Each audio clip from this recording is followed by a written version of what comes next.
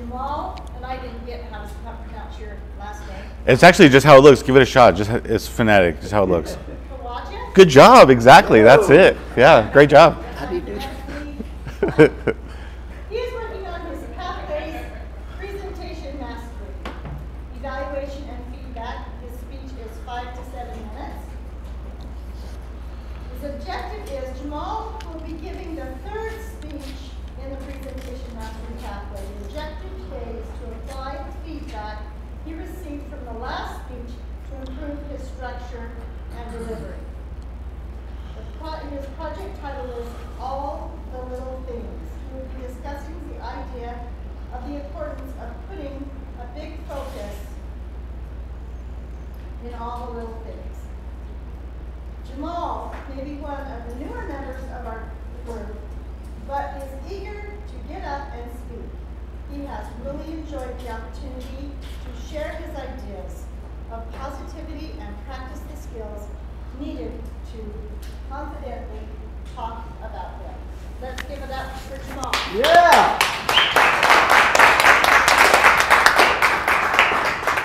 Thank you very much, Madam Toastmaster. I want to make just a quick correction. My name is pronounced Jamiel, not Jamal. So really close. So I always have to just, it's an easy thing to need a correction on. Good morning, everybody. Good morning. I would like to start off this morning with a story.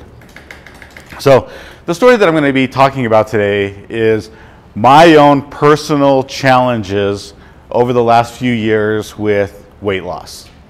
I've always been a stocky guy. I've always been a little bit heavy set. Over the last 5 years, about 5 years ago, I realized my kids aren't really that young anymore. They're starting to grow up, and I'm getting older too. And I need to continue to focus on my health so that I'm going to be able to be around for my kids as they get older. What I've done is every single fad diet there is on the market. I've done the low carb, I've done the low fat, I've counted calories, I've done MyFitnessPal. I've done all of these things, and I think I'm going to make the biggest changes and have these big, huge results. And it works for a little while. I'll lose 20 pounds here, gain another 30. One time I actually lost 30 pounds and gained 40 of it back. It's this rotating cycle. How many of you, maybe it's not with weight loss, but how many of you have also seen this? You make a big change for a while, and you get some results, and then it falls back to the wayside. How many in here have experienced that? Exactly. All of us have. So what I want to talk to you guys today about is the experiences that I've had and the success I've had by, instead of focusing on these big, huge changes and ideas, to bring it down to all the small things, and how I've been able to search for positivity, how that provides a sense of hope, and how I've been able to see the biggest changes by putting the focus on these small things. So, at first, I realized I have this big, huge boulder of negativity weighing me down. Why is my weight so high? It really has a big part to play in the way that I feel. There's this big, huge boulder, if you will, of bad energy that I have. It's a literal weight that's weighing me down. I feel like I'm out of balance. I'm out of emotional balance. So I've been trying to grab another big, huge boulder to put on the other side to balance that out, which works for a little bit, but then it falls off. What I'm realizing is, in order to really balance that big, huge boulder of negativity on one side, I need to add 1,000 little pebbles of positivity to balance out the weight of that one big, huge boulder. It kind of goes like this, is that all of the negative things that happen in our lives, there might be a few of them, but they take up so much of our time and energy and our thought processes. It doesn't leave time for the amazing things in our life, which they're not, might be way so big, but there's an abundance of more amazing small things that we can add to the other side of that balance to counteract that negativity. For me, I had to change all of my small habits. It came to eating better, making the little tiny efforts in the littlest moments to not go have that ice cream or to not have that bag of chips. Go and have a healthy snack instead. Go and have apple instead of a candy bar.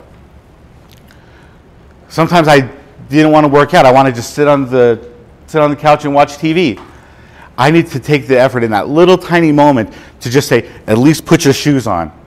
And then that's the first step that you need to get out and go to the gym, right? Or maybe even if I don't want to go to the gym, at least go downstairs to the elliptical machine that I have that was collecting dust in my basement. The other little pebble of positivity that I had needed to look for in order to counteract this huge weight of negativity is my mental state. It all starts in here. And really, that pebble of positivity was gratitude. The more that I found how grateful I am for just being alive, I'm grateful for the fact that I have the ability to have this relationship with my children. These feelings of gratitude is also adding to that counterbalance. One thing that I noticed is the more and more that I made these little tiny small changes in my life, I am seeing results over time. I kind of put the expectation or scorecard out of my head and just wanted to see a little bit of results here and there. After the first 2 weeks, I dropped a few pounds, which those little small things are starting to add up. As these little small things add up, oh man, that brings about such a huge sense of hope, a sense of, I know that things are going to get better. I know that they're going to get better. And they did. These little small things so far in 2019 have added up to me losing 50 pounds so far. These, thank you. This 50-pound weight reduction is a big, huge accomplishment that came from focusing on these little tiny small things. Now, another way that these little small things have impacted me in a profound way is I recently went on a hike in Rocky Mountain National Park to the very top of Mount Ida. Now, this was extremely challenging, but all of the little small things that I did was just one foot in front of the other. Every single time I thought, I can't do it, another foot in front of the other.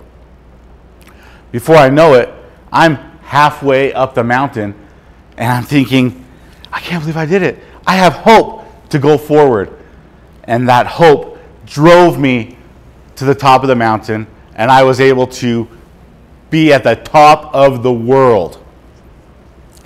So I leave you with this. What are the small things that can benefit your life, that will help you get to the top of your mountain? Thank you. Thanks, Melissa.